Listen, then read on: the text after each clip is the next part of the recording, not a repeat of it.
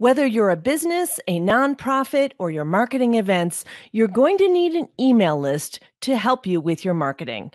In today's Quick Fix Friday, we'll talk about how to get started with email marketing. Hello, dreamers. Welcome to the Late Starters Club, giving you the inspiration, mindset, and tools you need to start something midlife and beyond. Remember, it's never too late to follow your dreams.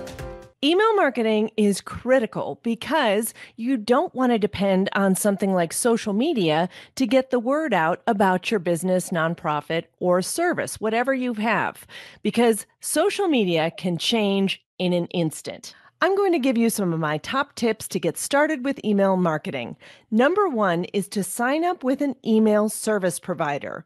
You can't just BCC everyone and expect that to work. First of all, you're going to get in trouble with that, and people do need the option to unsubscribe from your email newsletter. An email service provider does all of that for you. It takes care of your list, lets people unsubscribe, and makes sure your email gets delivered properly. My favorite email service provider for getting started is MailChimp because they have 2,000 subscribers for free, and then you'll have to convert to the paid plan beyond that. Some other great ones that I have used are Aweber, Drip, Active Campaign, Constant Contact. There's lots of different service providers out there, and they all have their pluses and minuses. So do a little research into what you need. Two is offer something valuable. Now, if you are a nonprofit, people might sign up for your email newsletter just because they want to keep connected with you. Like Laura Stack said, she built a coalition of people who were interested in her cause. But even if you are a nonprofit, you can still offer something valuable, and that could be something like a tip sheet for how to make the most impact for your nonprofit.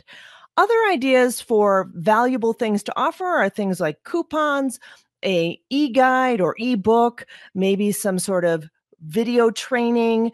Maybe it's something as simple as a cheat sheet or checklist. It doesn't have to be very complicated in order to offer value. Step number 3 is optional, but I think a really good idea. Have the thing that you're offering for free on its own page on your website. That way you can easily direct people over to that free thing to get signed up for your list. So for example, I have my top tools for late starters on a dedicated page on my website that is latestartersclub.com/tools. There I talk about what you're going to get in that tool guide, and people can opt in and get signed up for the podcast really easily. And I recommend you go do that if you have not already. Get over there. Once people have opted in by giving you their name and email address, the email service provider will allow you to direct people to a thank you page where they can get that free thing. It's called a redirect, and that will be automatically set up with whatever email service provider you've chosen. And that's a good idea as well, because if you are running something like Facebook ads or Google ads or YouTube ads to grow your email list, that will allow you to track how much it costs to get an email subscriber.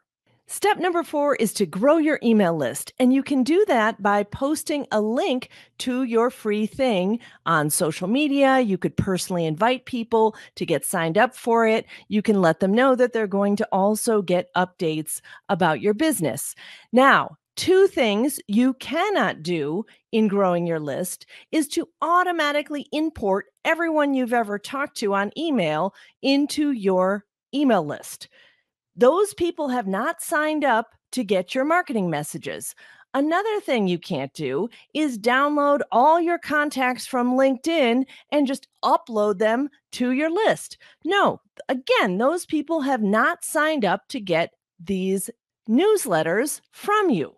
I've seen a lot of people advising that you can do things like that, but it really is against terms because those people have not given you permission to get those types of marketing messages from you. Say it with me. No, no, no. Step number 5 is to continually email out good content. Now, I suggest posting a newsletter at least once a week if you can.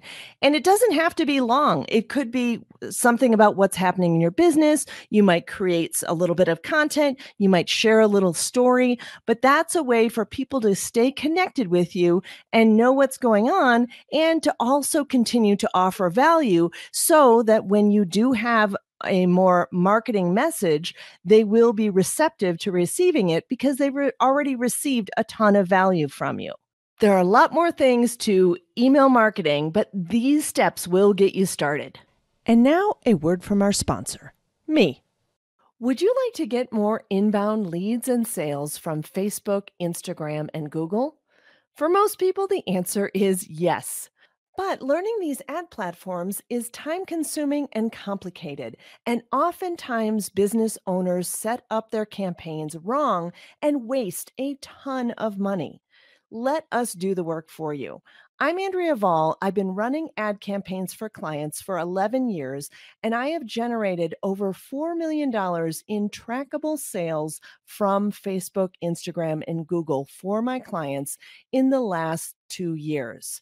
Some of the things I've done for my clients include things like 3,000 targeted new email subscribers to a list, sold 54 tickets to a brand new 2-day event directly from Facebook, 8x return on ads to a brand new digital course, 3,845 webinar attendees with over 300 member sales. So if you're looking for results like these and don't want to run your ad campaigns yourself, go to my website, andreavall.com, and select the Facebook ad services to learn more. I'd love to have a conversation with you about how I can help you get more inbound leads and sales. Hope that was helpful, and make sure you grab the free guide, Top Tools for Late Starters, on the website at latestartersclub.com. And let's turn dreaming into doing.